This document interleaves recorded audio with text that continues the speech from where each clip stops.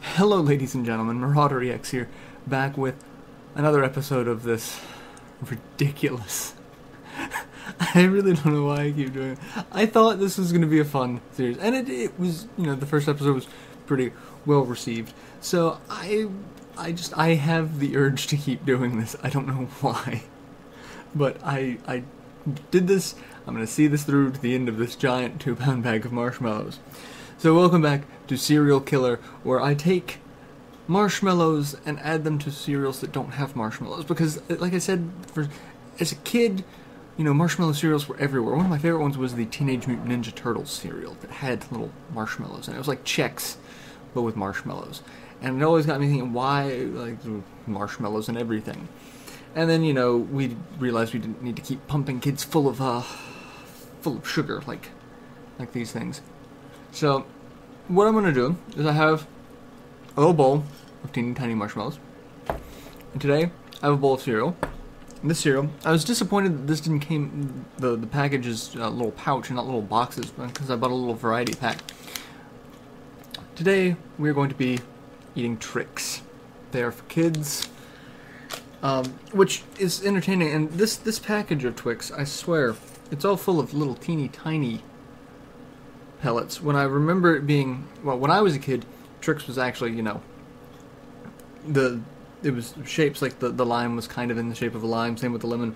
The grape was actually little teeny tiny pellets like this, but in, you know, a pattern that looked kind of like a grapevine. So, the long-running joke is, maybe Trix really are for kids, and because we're adults, we don't see them as the fruit shapes anymore. But now, I guess, you know, getting older, I see them as even smaller pellets that look rather silly. But, so we have our marshmallows. We're going to mix those in together. Just, you know, make sure they get all nice and mixed up, because you don't want an entire spoonful of marshmallow.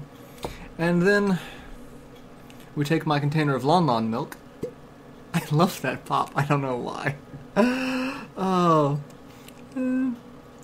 And I'm going to have my breakfast. In fact, that's kind of how I'm billing this, is basically breakfast on camera. You know, welcome to breakfast with MarauderEX. Except my breakfasts, in this case, seem like they should have been institutionalized. I don't know why, but this is just silly. Let's bottoms up.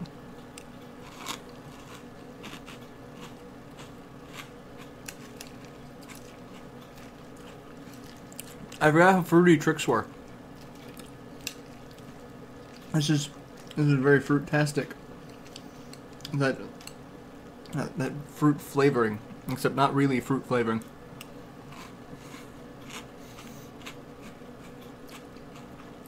This is not bad. This is actually pretty good.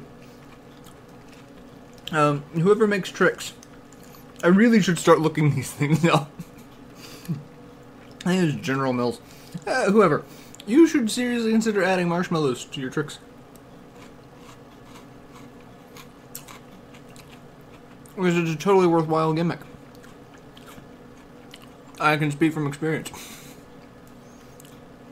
The problem is with Trix is it always has this overpowering lemon taste because of the lemon piece. I guess it's just that they use a lot of citrus to flavor for the fruit flavoring. But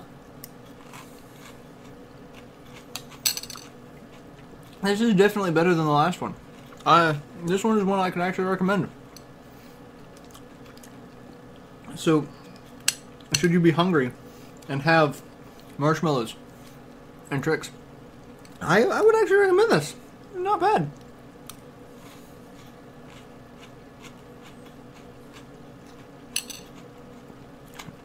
At least with the super tiny pellets.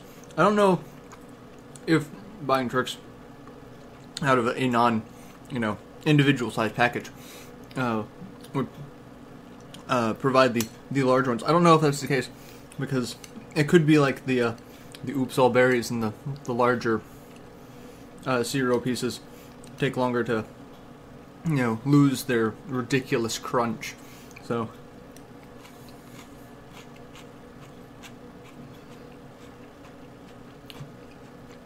This is good. I like this. I like this. I mean, it's basically Trix. I mean, I like Trix. So, it's like, I used to like Trix. It's been forever since I've had Trix. And now, that's the thing about this. I'm sitting here going like, what are these cereals I haven't had since I was like 5? Let's try those out. That sounds like a good idea, doesn't it?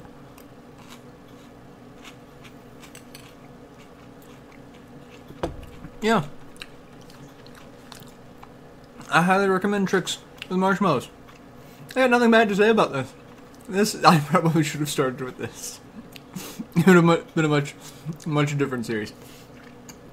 So, alright. So, Trix with marshmallows, highly recommended. I strongly suggest you try it. It's nowhere near as bad as the Oops All Berries. So, thank you for watching me eat cereal for a couple of minutes.